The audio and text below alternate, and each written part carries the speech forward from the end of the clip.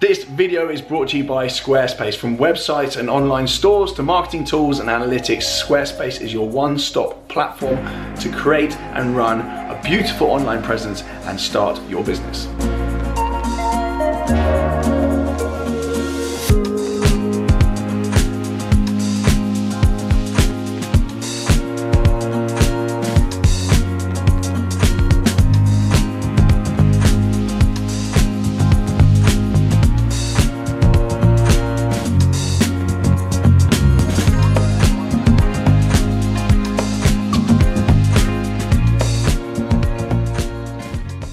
Yeah, we're recording, we're live and direct. I've got an interesting outfit on. You what? I've got an interesting outfit on, I just realised I don't know what I'm doing. No, lovely outfit. It's fine. Right, sartorial elegance aside, we are back. Welcome back to TGTV and welcome back to the channel. I know, I've had 2 in a row now, a couple in a row.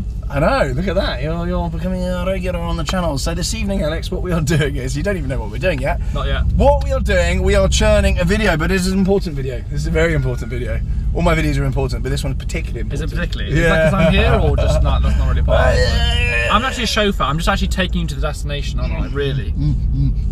Yes, you are. So this evening, what we're going to do is we're going to do a garage update, ladies and gents. Which is important, you need to do one daily, really, but I actually do. once a week will do, I guess, but daily is probably ideal. The state of the comings and goings. So we're doing a garage update because some things have left, some things are coming in, some things are actually off somewhere, other places in bits. I have some cars out at the moment in bits. It's chaos, basically. I need to update you all because there's been a lot going on. I've been at work and I've failed to keep you all abreast of abreast. You've been spreading your seeds and all, your car seeds. No, not on the channel. So, we're taking a left here, boy. To your left, shaking blind spots as you do so. Yeah, so we're off anyway. We're going to go and find my F12. I had to put my F12 on charge somewhere, so we're going to go find my F12. We're actually quite a long distance from the F12. We've got quite a drive. Yeah, we have a long journey ahead. I fueled up luckily. This thing drinks the stuff, so we'll get there. We'll get on a full tank. It's only 10 miles, whatever. So we're in Alex's C63S. Anyway, Alex has got a rather lovely carbon interior now, which I'm actually going to show you. By the magic of YouTube, I can actually show you this. Yeah. We've got. It's not. Oh yeah, look at that, lovely stuff there, boy. So we've got carbon interior. I quite like it, you know, because I think, I mean, obviously it's a wrap, but I think Is that wrapped? Yeah, it's wrapped. That's cash. Did Dub Customs do that? Dub Customs did. Really there's good, a lot of people on my channel who are like, don't do it, it looked terrible, but I actually think it looks I would have really been cool. in that camp. Would you have been? You'd have said don't do it. Yeah, I would have told you not to bother, but that actually looks sick. Very well done. And below it was a wood grain effect, and I realised I hated it, so I'm kind of glad to see wood's not cash. No. And you've got Alcantara on the steering wheel as well. Alcantara now. So actually, what they've done is they've wrapped over the top of the leather and stuff, and basically what you're left with is a strong, thick, hellish steering wheel, which is what we like. It's perfect, honestly. It's grippy, you know, for all that race driving that we do around London. It's very necessary and required, a racing Alcantara steering wheel. Absolutely. Those ruddy traffic jams. Yeah, exactly. Dodging all the mopeds and whatnot. They can be right or left? Quite pesky. Right, please. Thank you. They can be pesky, but I keep my windows up so they can't touch me. It's fine. Wonderful. Right, we're just gonna. We've got a while to go, so catch up with us shortly. I'm going to jump in the F12 and I'm going to take you round. I'm going to go and find my garage. It's going to be a long drive, but luckily for you, we're not going to have to do much, so click the fingers.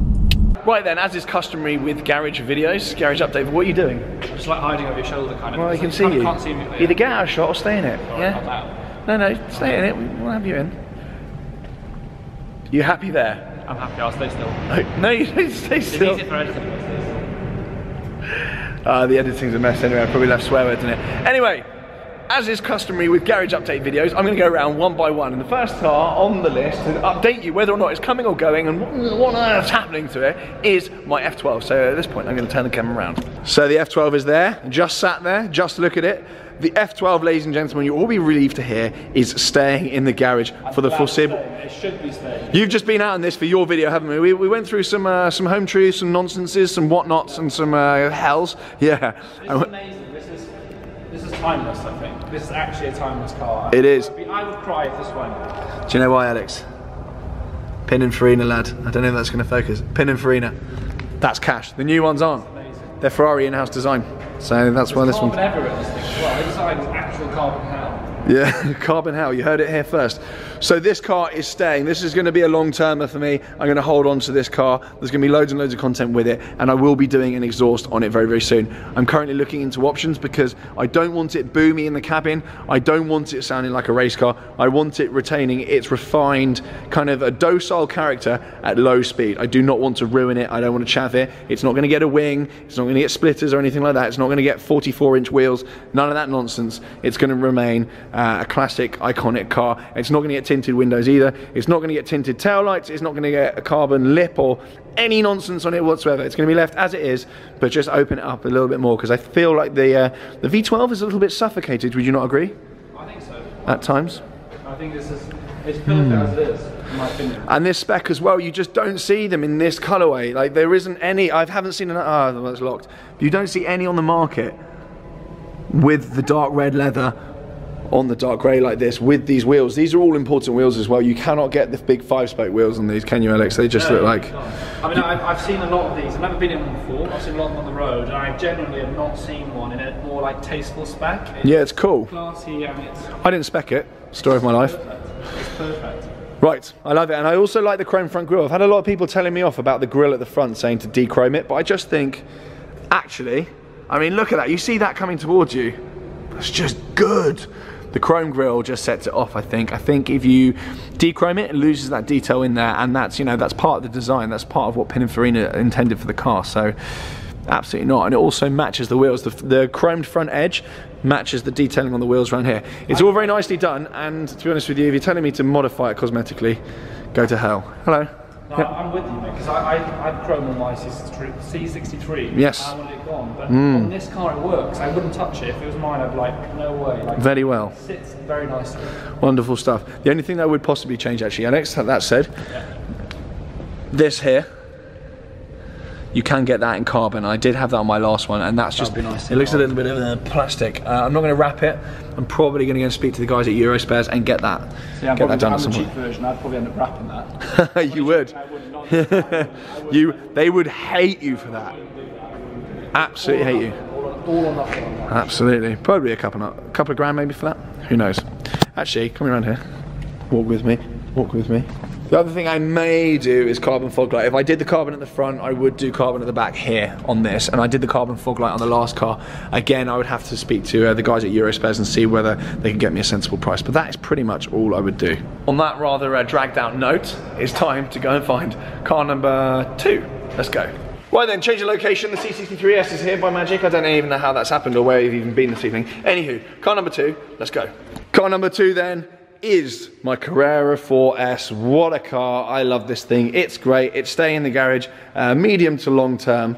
It's just phenomenal. I absolutely love it. It's a good one. It's a good old boy, this one. Yeah, it is a good investment, actually. It's an investment car and a passion car all in one. It is. It is. It doesn't fly on YouTube. Not that many people really care about it, I'll be honest with you. It's not something that gets big views, but the people that are there watching it, they do care. And those are people that are actually looking to actively go out and buy one. And I would say the market has actually moved on the C4S since I did a video on it. And I know it sounds extraordinarily arrogant, but even Darren Gibson, the little on the screen, my finance guy, he actually put 6 or 7 through off the back of my first video with this car alone. And 6 or 7 cars on Auto Trader alone, manual cars, that mops up quite a lot of them. So that is enough to push up the value. So these have gone up quite a lot. I paid about 25 odd grand for this, but I think for a low mileage, nice manual one in a good color combo, you're looking at sort of 30, 32 now. So they have moved a little bit, and I suspect they probably might continue to creep up over the years as Porsche has now officially designated this car in their classics department. So this is now a classic Porsche. There we go. Mate, I'm a big fan. I'm a big fan. It's good, good. Should we do car number 3? Let's do number 3. Car number 3 then is the i3S. And as you've probably already seen in one of my other videos, it's still got a flat tyre. It is hell. Because tyres are meant to have air in them, aren't they? I mean, ideally, at least having 3 out of 4 is a start, but you would ideally want 4 or 4. Yeah, so that has actually been flat for a few days, so I'm not neglecting the car, Alex. Do you know what though, mate? This electric car makes all of your others much better. It does. I use this daily. I offset my carbon footprint. Is that the right phrase? Yeah, I think it is the right phrase. It's made of recyclable stuff inside as well, Alex. Do you know? It is. And you know, people say, all right, having all these big, powerful cars is badness and lots of naughtiness. And I do kind of, get the idea we should be environmentally friendly, but if we're actually doing our daily transport on these kind of cars, it means that I do feel it means we can enjoy, you know, our passions, our hobbies. That was a lovely bit of, a lovely bit of prose there, Alex. Yeah, delightful. Yeah, I enjoyed that. I did very much. But you make a valid point, because people have a go at me for driving sort of petrol guzzling cars around the place. And I drove my Golf to work a couple of times in the city, and I actually felt kind of a moral kind of the gut feeling. I was like, why am I sitting here burning fuel and putting emissions into the air? These are cool cars. They are really cool. Actually cool cars. It's very nice. I think it's a real step forward. I want to see more of these on the road. I actually want to see that. People are like, oh, you're a petrol head. No, but it's good. As part of the collection, this is a good car to have. But I think as a standalone car, if you're a petrol head, the phrase petrol head is self-explanatory. But I think what is vital is getting the S. It's just got that wider stance. It's got a bit more of aggressive body kit at the front. You get the bigger wheels. It's just a bit cooler. I think the standard i3 does look a little bit like a kind of a roller skate, but this one does have that kind of little bit of extra. I really like it. I think it's really cool. I think it's a cool car. So I was working with Vine's BMW Mini, and they basically said, which car would you want to work with us on? And I went for this. They were quite surprised, and they were like, are you sure? Are you sure? Because, you know, we know you like your supercars and whatnot. And I said, yeah, I actually want one of these. I really, really want it. And it's actually one of the most enjoyable, most relaxing, kind of usable cars I've ever had. This is been the biggest surprise of my kind of car driving career. It's because if you're actually enjoying stuff, and you're going out, you've got time to enjoy a car, you can enjoy the noise, driving around. But actually, a lot of the time, we're commuting, we're going to and from. It's a tool. It's a tool. I get in it and it's silent, just turns on silently, and it soothes you. It doesn't shout at you, it doesn't upset you or people going around. You can just smoothly disappear into the workplace, no problem. Absolutely. Right then, eco rants aside, it's now time for car number, what are we on? 4. Car number 4, let's go. Car number 4 then, ladies and gentlemen. Look at it, my Aston Martin Vantage AMR. This is going to start. Oh, I actually forgot to update you. The i3S is going to stay into the garage probably until about mid next year. So there's going to be a lot of i3S content coming. I might drag race it against some stuff. There's going to be carnage. However, Aston Martin Vantage AMR, it is here. It's still alive. I love it. And it's just great. It's absolutely great. As I've touched on in an earlier video, this car is going to have some transformation work done to it. It's going in for sort of part of the kind of the GT4 program with a company called Bamford Rose. They're going to do lots and bits and bobs to it. I'm not going to chav it up, but they actually do a lot of stuff for the kind of the race cars for Aston Martin program. So really cool bunch. They know their stuff, and this is going to get a hell of a lot. This is going to get a hell of a lot of love from them. It's going to transform the car, but not in a chavvy way. You'd be hard pressed to tell anything externally once it's done, but it's going to transform the way it drives. Not that I really think it needs any. I really like it at the moment. It's perhaps on the soft side. So there's some exciting stuff coming with this car. Again, this is long time in the garage. Naturally aspirated V8, classic Vantage shape. This is an absolute winner in the halo color scheme. This is going nowhere in value. In the current climate, this is really, really nice. This is a good car to be in. It's absolutely fine. It's not going to make me rich any day, but it's certainly a hell of a lot better than being anything made by Lamborghini or McLaren. Time then for car number 5. Car number 5 then is my Defender. I touched on this very recently in a video, and I wound a lot of you up by suggesting that I might perhaps end up with the new Defender. That, of course, was an utter fabrication. I am not going to get the new Defender. I do like the new Defender. I'm not totally against change. I like modernisation, but there's just something about this car I absolutely love. So there is no way in hell I'm going to be getting the new Defender. I don't think anytime soon. This will be staying in my garage for a long, long time to come. I love it. It's rudimental, it's rustic, and I love it. So it'll be staying in the garage. There's going to be lots more stuff coming with it. I don't probably use it as much as I should, but now it's coming into winter. There's going to be more Defender content coming. And I was mooting recently about changing the wheels to the kind of the 70th anniversary diamond cut type finish. Let me know what you think of that. That's one of the only things I wanted to do, and get rid of the tyre writing as well, because it's pointless. Right then, time now for car number 6.